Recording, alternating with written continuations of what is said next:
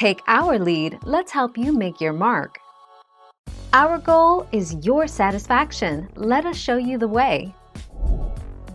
When less sunlight reaches the northern latitudes, temperatures drop and more water freezes into ice, starting an ice age.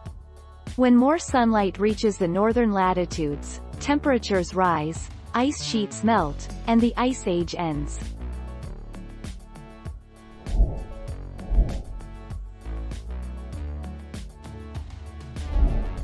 Take our lead. We believe in the free flow of information. Humans lived in what is now Mexico up to 33,000 years ago and may have settled the Americas by traveling along the Pacific coast, according to 2 studies by myself and colleagues published today.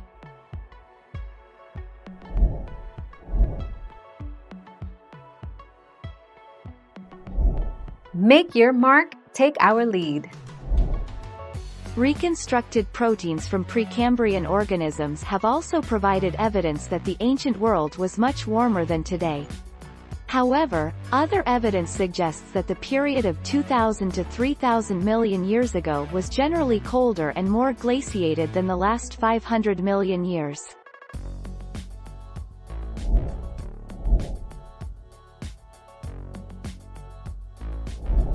Make your mark, take our lead.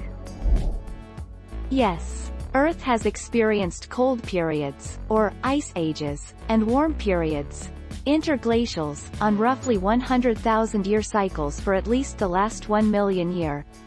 The last of these ices ended around 20,000 years ago.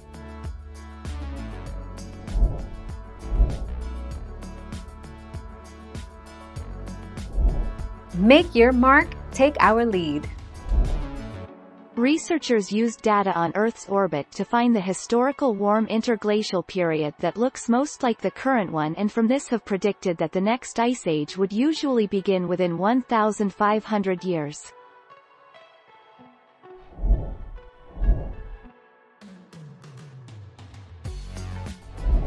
Let's help you make your mark. At least 5 major ice ages have occurred throughout Earth's history. The earliest was over 2 billion years ago, and the most recent one began approximately 3 million years ago and continues today. Yes, we live in an ice age.